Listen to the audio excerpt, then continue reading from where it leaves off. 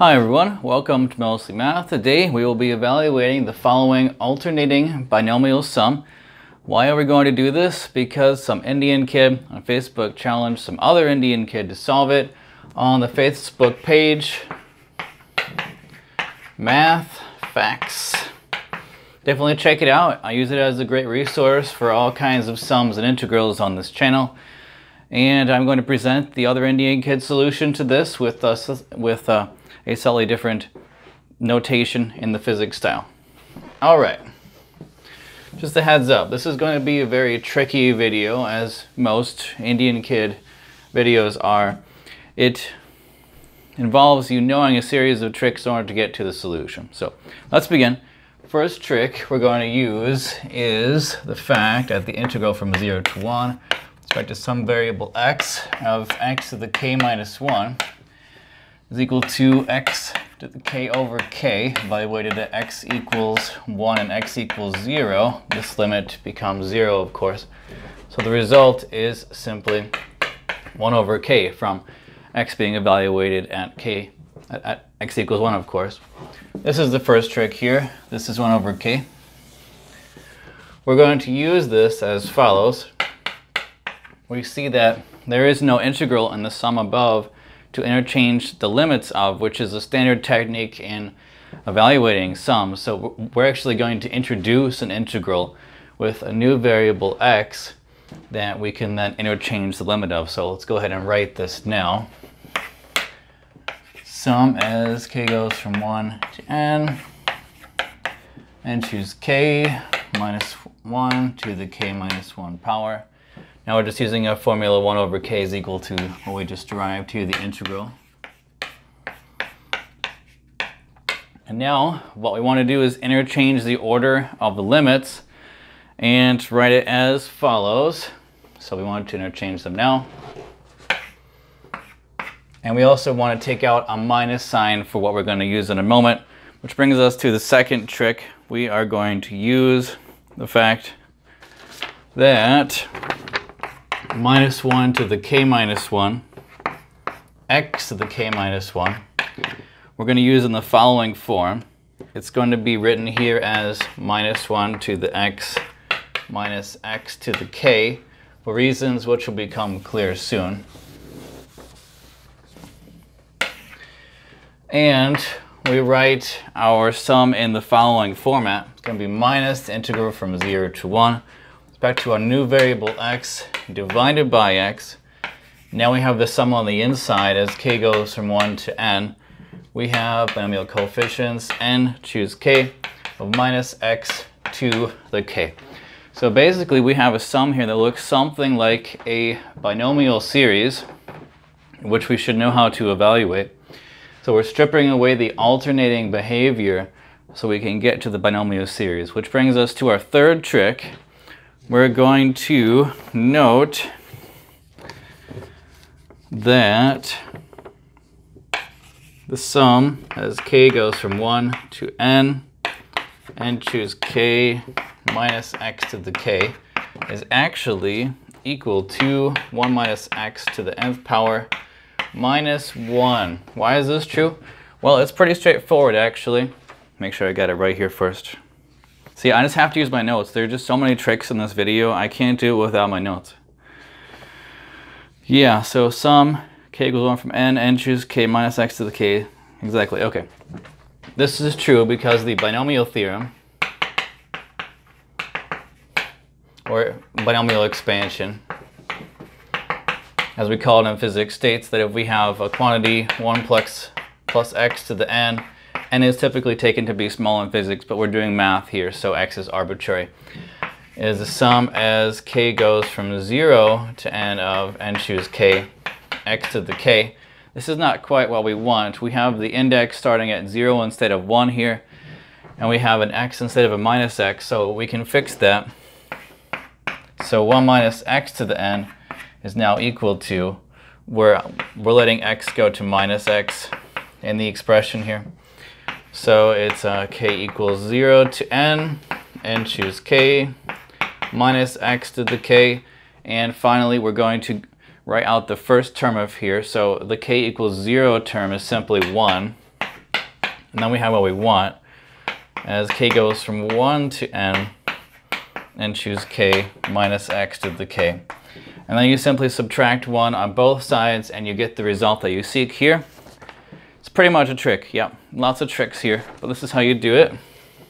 Subtract 1 over there, get what you want. Excellent. There is one more trick. We'll get to it in a moment. First, we're going to write down what we just derived here. We're going to note that this is now minus integral from 0 to 1 dx over x. We're just going to put the sum here. This is actually equal to 1 minus x to the n minus 1. So you see what we've done here.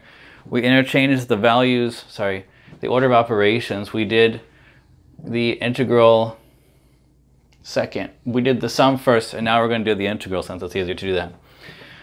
Let us now make a substitution. Let x go to 1 minus x, which of course tells us that dx goes to minus dx. And we also have that 1 minus x goes to 1 minus x, which is actually equal to x. This is an important function of the property, important property of the function 1 minus x is actually self-evolutional. It satisfies the differential equation f of x is equal to x. It's not an idempotent, but you know, it satisfies this. I forgot what it's called. Let's move on. Okay, so 1 minus x goes to x, and of course we have x itself goes from 1 to 0. Excellent. Now we can transform our integral. We're just going to replace all instances of x by 1 minus x, all instances of 1 minus x by x. We're going to put the minus sign for the dx, and we're going to interchange the limits of the integral. Minus integral from 1 to 0 now, minus dx over 1 minus x. Now we have x to the n minus 1. We are going to now note that these two minus signs cancel, and excuse me, we want our integrals to go from 0 to 1, so we're going to introduce another minus sign outside, and we're going to put it into this factor here. So we're going to reverse the order of these factors. So our final result becomes integral from 0 to 1 with respect to x of 1 minus x to the n over 1 minus x, which to most viewers, hopefully, you should recognize the integrand as being nothing but a finite geometric series, which we can readily integrate as follows. Integrating now. Our result is the integral from 0 to 1 with respect to x of 1 plus x squared plus higher terms all the way to x to the n, which of course these are all just monomials which we know how to evaluate using the nx(m-1) rule. It's just simply x plus 1/2 x squared plus 1/3 x cubed plus higher order terms till we get to 1 over n x to the n, evaluated at x equals 1, x equals 0. Again, we see that the lower limit cancels out. That just looks bad. Lower limit cancels out since there's a power of x everywhere. So we have to evaluate this at x equals 1. So it's just 1 plus 1/2 plus 1/3 plus higher terms all the way to 1 over n, which many viewers could recognize as the nth harmonic number, Hn. So this is actually a pretty surprising result. We have the alternating series of binomial coefficients with a weight of 1 over k, inverse weight, actually removes all of the alternating behavior, resulting in a sum of the reciprocals of the integers themselves. And that's pretty much the main result of the video today. You might ask yourself, why did I do this? What is the utility of this formula? Well, the main reason, like I indicated, is some Indian kid challenged another Indian kid. So if an Indian kid challenges you on how to evaluate a sum like this, you might want to use the first trick here, introduce an integral, so you can interchange the limits. There are other reasons as well. If you are good enough, I'm actually not good enough to do this. I don't quite understand how this is done, but I know it's possible. If you wanted to, you could also use this result to evaluate this sum, k equals 0 from n choose k